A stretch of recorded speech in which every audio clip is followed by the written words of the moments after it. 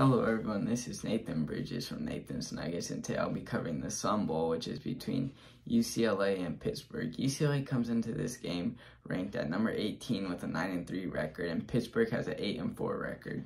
And this game is going to be a battle between a team that likes to run it a lot, and then UCLA can do a good mix, but especially Pittsburgh will be running it a lot more with Israel Abanikanda, who's one of the best running backs, but because Keaton Slovis entered the portal, who's now going to BYU, and they have Nick Patty at quarterback. But I think UCLA wins this game. The biggest challenge for the defense will be stopping Israel Abanikanda, but I think they can. You know, they got solid linebacker core, Bo Calvert, they have Carl Jones, they got Latu. Then on defensive end, they have the Murphy brothers, the twins, Gabriel and Grayson, and then the corners, you know, you got Devin Kirkwood in that secondary. You also have Stephen Blaylock. And then the offense, I think, is just going to be too much for Pittsburgh ultimately. This is DTR's final game and Zach Charbonnet, so they'll both be wanting to have huge games as well as Jake Bobo. It's his final game for all these UCLA games. I think Pittsburgh can't stop DTR, Zach Charbonnet.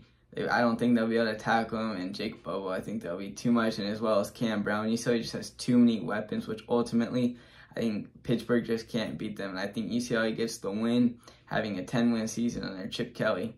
Thank you for watching this video. Please hit the like and subscribe button.